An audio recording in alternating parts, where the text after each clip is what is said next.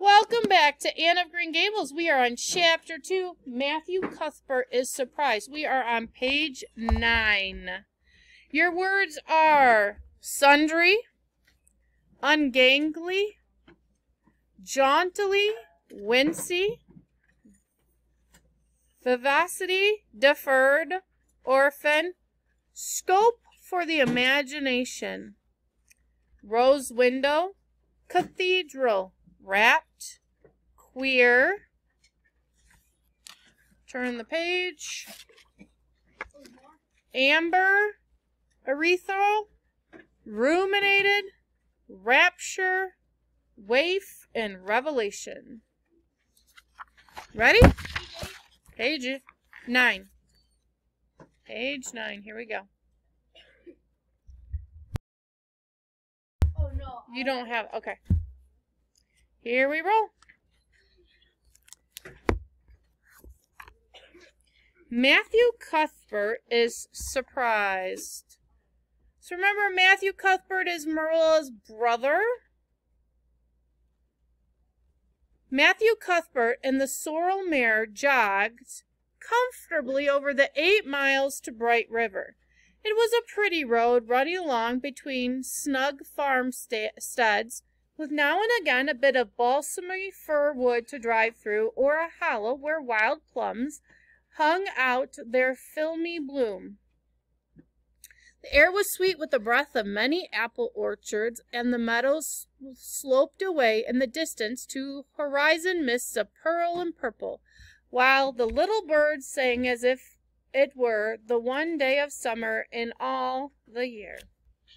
Matthew enjoyed the drive after his own fashion, except during the moments when he met women and had to nod to them, for in Prince Edward Island you are supposed to nod to all and sundry you meet on the road, whether you know them or not. What do you think sundry means? Why not sundry highlighted?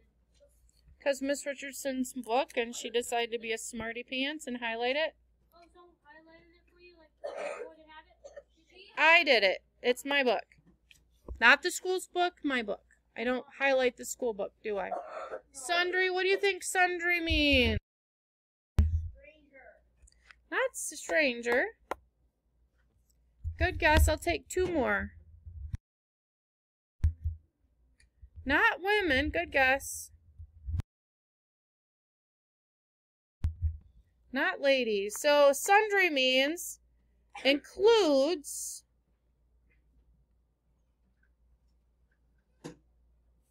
many different kinds. Includes many different kinds. Okay? So like different races? Let's look at it again.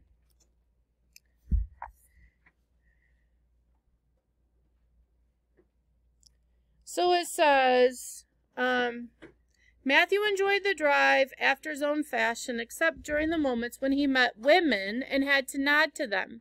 For in Prince Edward Island, you are supposed to nod to all, and sundry include many different kinds you meet on the road.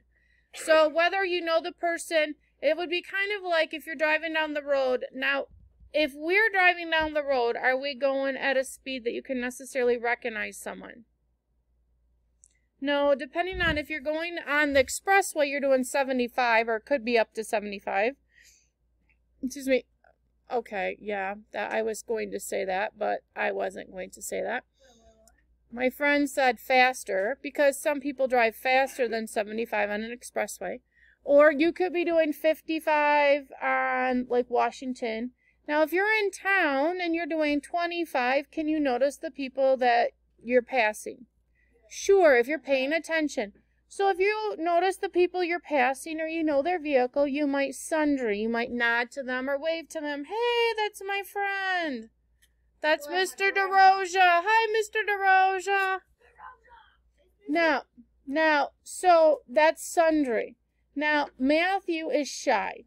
He's painfully shy, which means he's super uncomfortable, especially around women. This is going to come up over and over and over again. So he's going to do some pretty silly stuff because he's very shy with women. So there's a particular scene I'm thinking of, and it's pretty funny because Wait, is Anna Green Gables the movie for it? and I think that's gonna be a good movie. you don't think? I think it is. Oh, it's good. And there's an Anne of Avonlea, and I might, if we have enough people pick Anne of Green Gables, we might even watch Anne of Avonlea. How long is the movie? Oh, it's pretty long.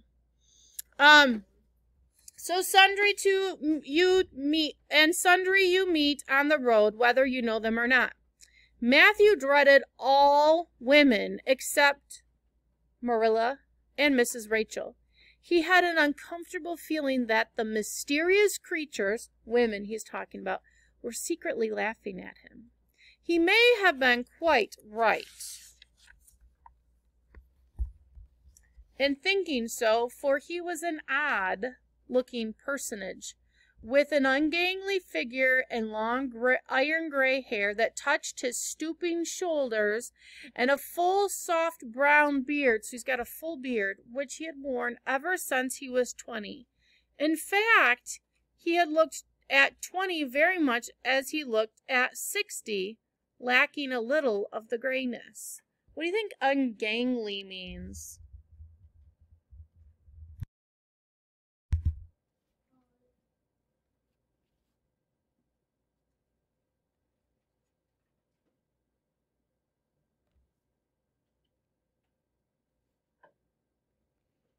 Did you lose it? Okay.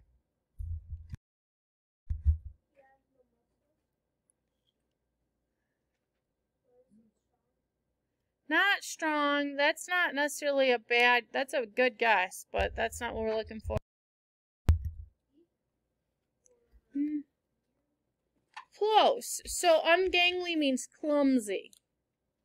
Have you ever seen the people that are really tall and really thin and they look kind of like they're clumsy? Don't point fingers. Jeez. Clumsy. I'm going to tell you right now, Miss Richardson is quite clumsy too. So clumsy. I'm super clumsy. For he was an odd-looking personage with a clumsy figure and long iron gray hair. When he reached Bright River, there was no sign of any trains. He thought he was too early, so he tied his horse in the yard of the small Bright River Hotel and went to the station house. So we talked about stations on the Underground Railroad. This is kind of like an airport terminal, except it's a train station. We don't have a lot of train stations around here. We have used to be train stations, or train depots that used to be, but we've converted most of them into something else. The long platform was almost deserted, the only living creature in sight being a girl who was sitting on a pile of shingles at the extreme end. Matthew, barely noting that it was a girl, sidled past her as quickly as possible without looking at her. Had he looked, he could hardly have failed to notice the tense rigidity and expectation of her attitude and expression. She was sitting there waiting for something or somebody, and since sitting and waiting were the only thing to do just then, she sat and waited with all her might and main.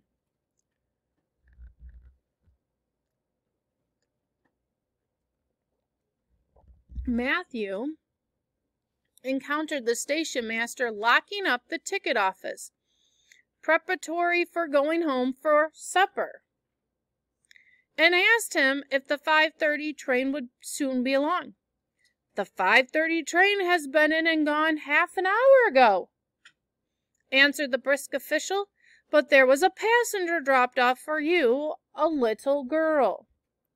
So they live in such a small town that the station master knows it's Matthew and knows the little girl is waiting for Matthew.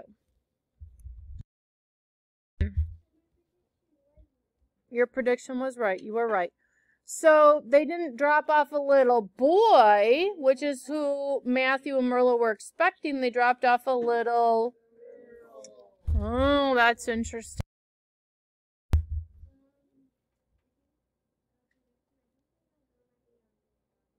I think you might be right, Anne. All right, let's see. Anne of Green Gables. All right. Oh, hold on.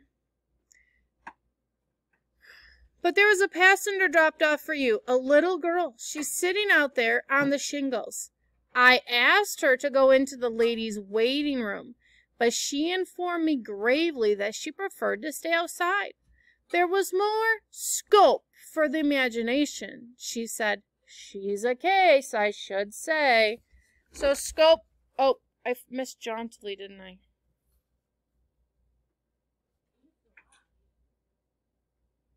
Oh, geez. Is it out of order? Okay, it is. I'll have to fix it. Thank you. All right. I will fix it. So far we think scope for the imagination goes next, right? All right. Scope for the imagination. What would you guess scope for the imagination is?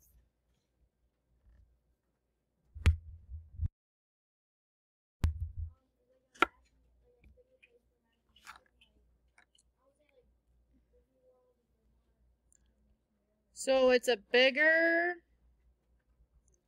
place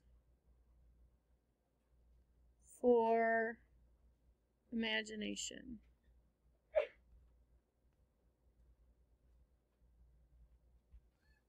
Sorry, I try to fix these as I notice they're out of order, so I'll have to catch it. I'm not expecting a girl, said Matthew blankly. It's a boy I've come for. He should be here. Mrs. Alexander Spencer was to bring him over from Nova Scotia for me. The station master whistled. Guess there's some mistake, he said. Mrs. Spencer came off the train with that girl and gave her into my charge.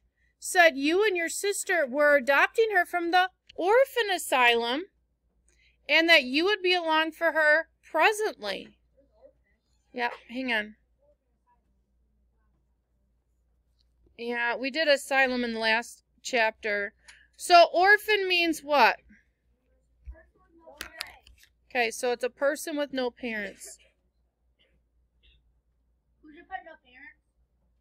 Nope.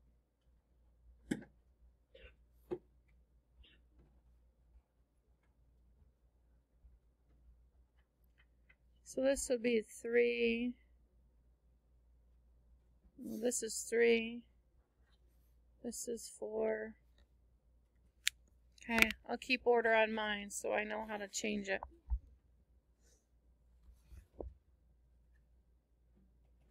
Okay.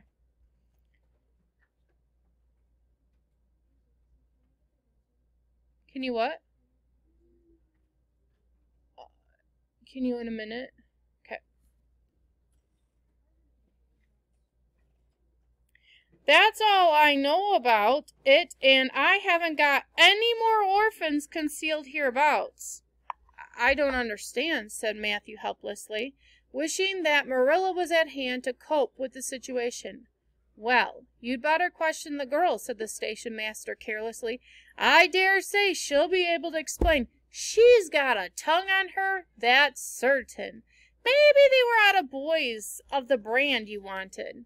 He walked jauntily away, being hungry, and the unfortunate Matthew was left to do that which was harder for him than bearding a lion in its den. Walk up to a girl, a strange girl, an orphan girl, and demand of her why she wasn't a boy. Matthew groaned, ugh, in spirit. So he's not groaning out loud, but that's what he's feeling, right? When we're looking at writing yesterday, we talked about how they were feeling, and this is telling us how he's feeling, right? He's like, ugh, in spirit, and turned about and shuffled gently down the platform towards her. What do you think jauntily means?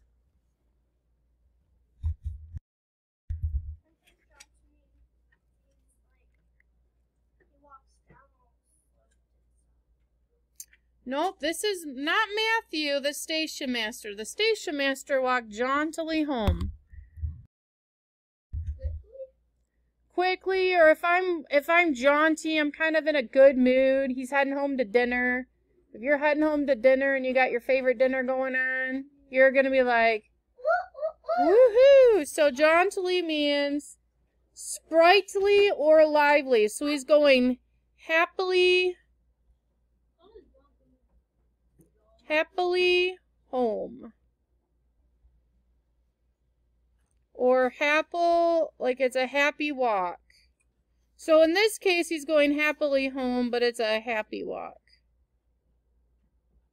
Usually you know if somebody's happy or not by the way they walk, right?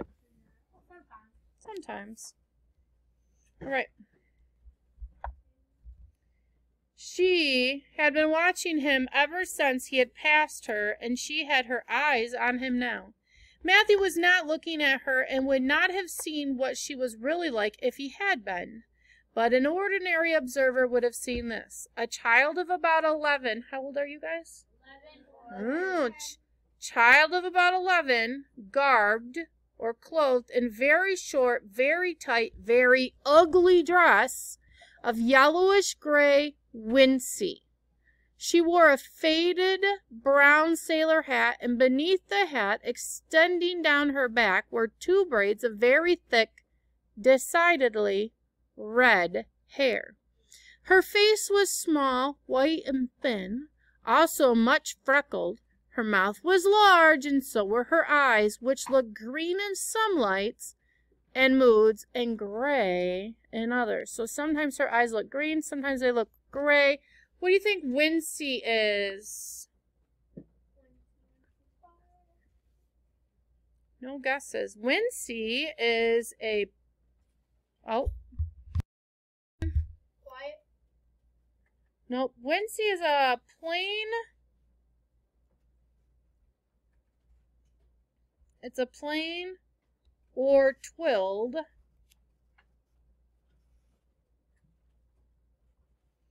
fabric. So it's what your clothes are made out of. It's a wincey fabric. In this case, it's warm. It's warm fabric. But it's tight. So is tight clothing usually super warm? Yeah. A lot of times if it's too tight, it like the air goes right through you. Oh, that is a good question. It takes place... The original version was written... It was actually published originally in... What does yours say? What? Is it in the back of the book? Usually it's on the thing, but I don't see my... No, it's the what's the original copyright? 1964. No. But the book, I will look, because I have it somewhere. I will look. All right.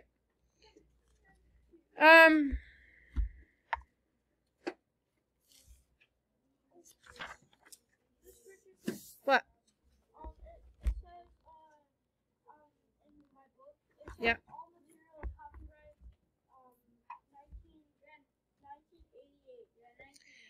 1988. It was originally published before 1988. It was originally published, each chapter was published in a newspaper.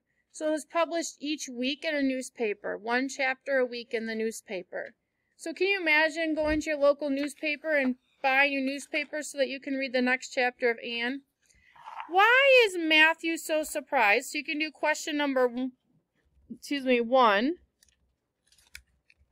And you can actually do question number 2, because we just talked about it. What does scope for the imagination mean? I get that I did not talk to you guys about races, but I still expect you to use races.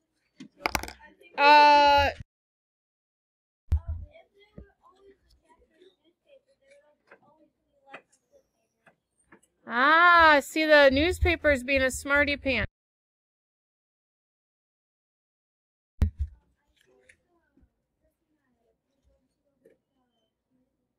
Matthew.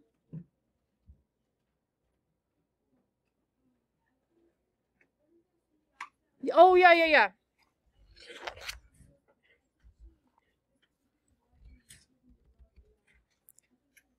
Oh, you think she got a boy and a girl? She kept the boy and gave them the girl?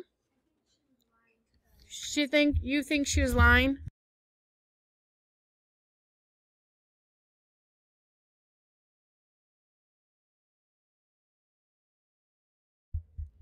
Ah, we can do number 5. Let's look at number 5.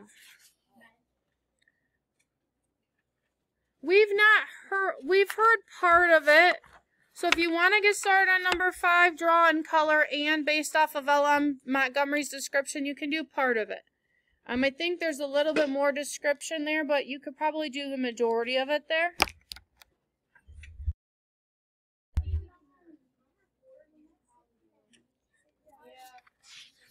Well, okay, but I want you to wait on 4, and here's why. It's going to talk about what she's been imagining, so I want you to hear what she's been imagining before I sign number 4. Does that make sense? But I appreciate you making the observation.